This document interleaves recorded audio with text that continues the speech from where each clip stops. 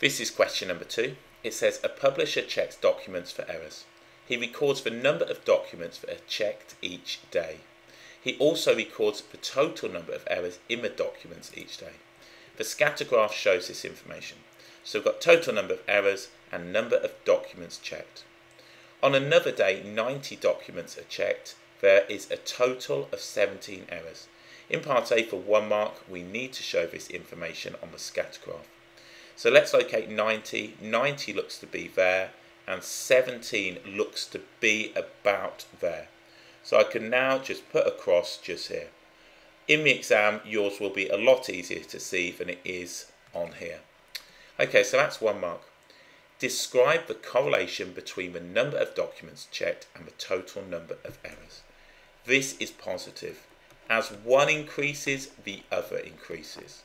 So positive for 1 mark.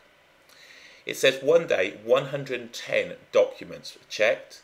In part C for 2 marks, estimate the total number of errors in these documents. All I'm going to do now is a line of best fit. This is going to be an estimate. I run the line of best fit roughly through with each now, either side of the point, about the same number. So let's just make that there. And then I'm going to estimate.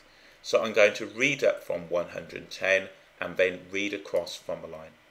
So if I do that, let's find 110. Coming up to my line of best fit, I'm going to read across, and that looks to be around 17.5 to 18. I'm just going to write down that this is going to be 18. There is going to be a margin of error for this as it's an estimate. So I'm going to say 18, and all I've done is put a line of best fit on and then drawn up from 110, and I've read across.